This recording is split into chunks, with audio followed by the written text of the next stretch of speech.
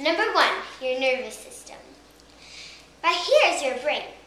This part of your brain is called your cerebrum. This part of your brain is called your cerebellum. Now, right here, as you can see, is your brain cell. Right here is your spinal cord. Your brain sends all the messages around your body. Your heart is an involuntary muscle. So, the brain doesn't need to tell the heart what to do. The heart just pumps it automatically. That's why it's called involuntary. But most of the parts are voluntary. That means they actually have to get messages from the brain. See, right now I'm moving my arms. The brain is telling my arms to move because I need to. Now, number 2, respiratory system. This are your lungs. Inside your lungs looks like an upside down tree. From your trachea, it's kind of like the trunk. From your bronchi, and your bronchial tubes, it kind of looks like your branches. And your alveoli looks like the leaves. Now I'll teach you what those are. Your trachea is right here. Your trachea is when you breathe in, your trachea goes down, the oxygen goes to your trachea and into your bronchi.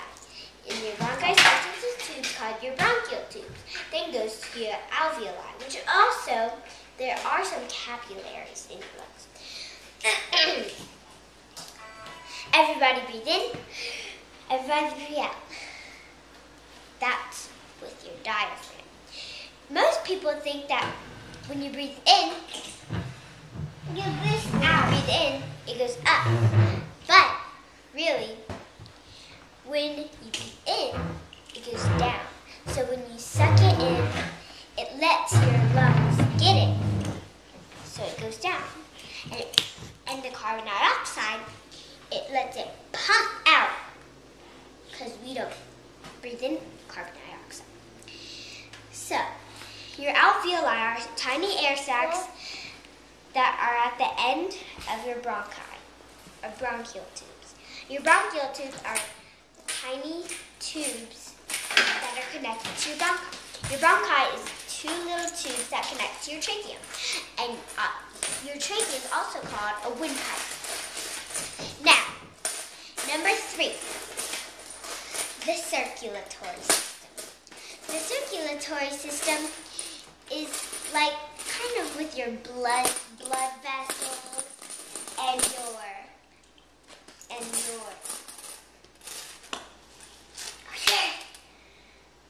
Zachary, blood vessels stop. And your blood cells and your white blood cells and your heart. Your heart, as you know, is involuntary, so it pumps the blood. The respiratory and circulatory system collaborate.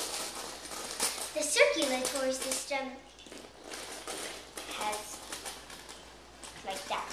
Your heart is right here, and your lungs are right here, so it's kind of like, holding up. Now, the blood vessels go to your body. You see right here, you could see these. The blue is not blood vessels. It actually does not carry food. If you can see, there's some red. The red is the ones that carry the oxygen, and the blue is the carbon dioxide. Now, they're supposed to be the red blood cells, but there's also ones called white blood cells.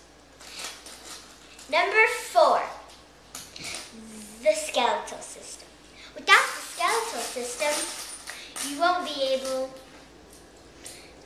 your lungs would be wobbling around everywhere, and your brain would just fall apart. We need our skeletal system to protect our organs, and we need it to hold it up. Our rib cage is right here. It's protecting your lungs and your heart. And your diaphragm. Zachary, stop messing with all that. Look. Get down. Your skull protects Zachary. your brain, and if you could feel right here, it's called your jaw. It's part of your skull. Now, all of this is your skull, but you can't see it because the skin covers it.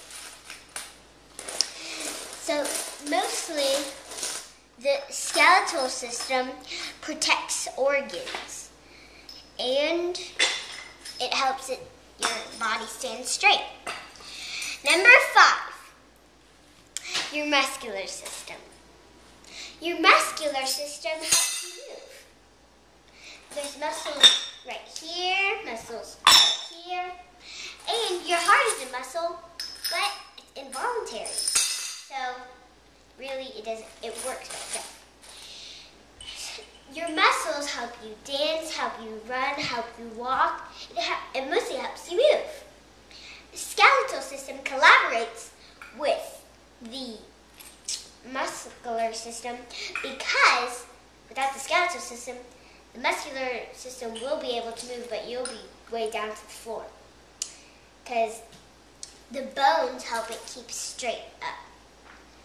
Also, part of your spinal cord. If you feel back here, there's a little bump and some twitches. So it also protects it. So your muscular system helps you move. And Maddie, what are you doing? Hmm? You listening to music? Are you listening to Maddie, to Delilah? no. How come? Lila's teaching some interesting information. And now I'm going to tell you about the Native Americans. Native Americans. Okay, Delilah, why are you jumping from health, all this medical system in your body to Native American? Because I'm teaching you about 2 things. Okay, well, can we take a rest? No. And you can talk about Native American later. Native Americans. Delilah, can we talk I about learned about 3 tribes. Can you hang on? Can we take a rest? Okay.